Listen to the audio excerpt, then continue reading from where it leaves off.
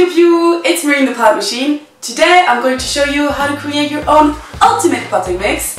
The great news is that this uses only 3 cheap, easy to find ingredients and you can use it on any type of plants.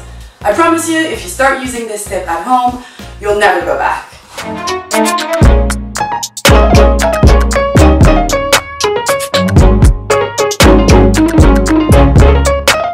First things first though, why even create your own potting mix? 2 reasons. Number 1, having good soil around is always a good idea, especially if you're like me and you just cannot resist the sight of a cheap plant. You're gonna buy it.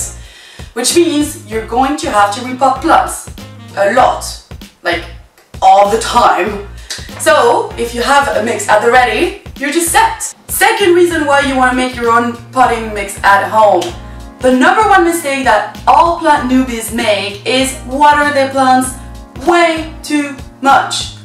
Overwatering is actually the number 1 cause of death of houseplants. But really, you need to forget about your plants for weeks before they die from underwatering. So I wanted to find a solution to this.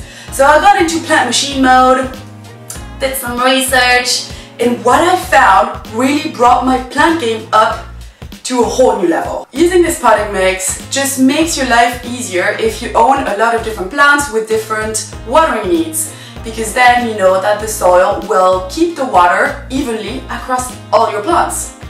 Makes life easier. Anyway, I've got all the stuff that I need, so I'll just show you what I need.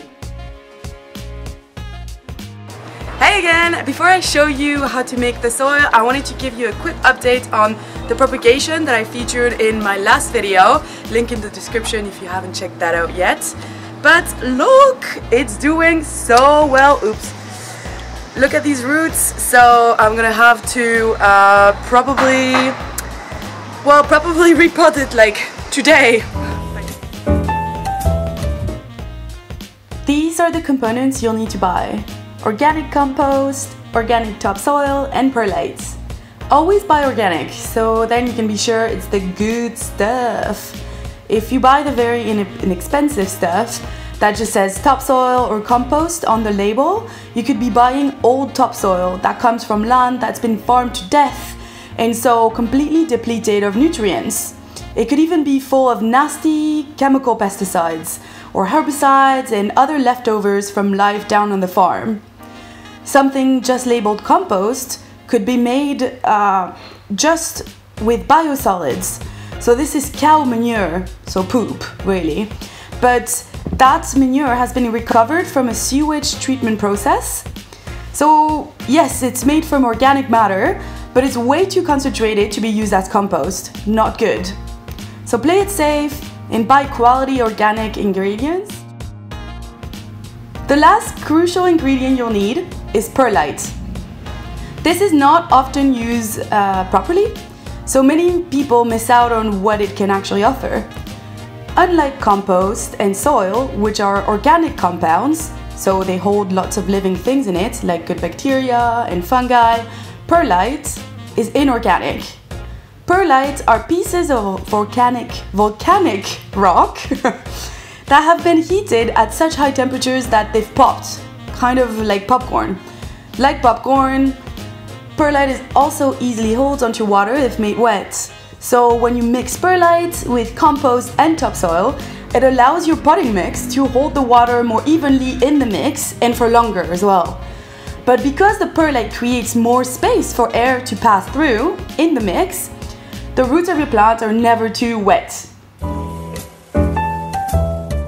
This is how not to open a bag of soil, but anyway. You'll want to mix equal parts compost, perlite, and topsoil together in a bucket, and you can make as much as you want ahead of time. So here you go, this below average potting mix has been transformed into something amazing that will be great for your plants. If you enjoyed this video, please like and subscribe.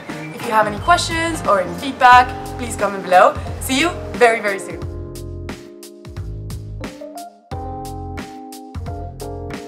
First things first though, why even having potting soil? What? Why use many words when few words do tricks? Shit, arrête. Ok. Oh.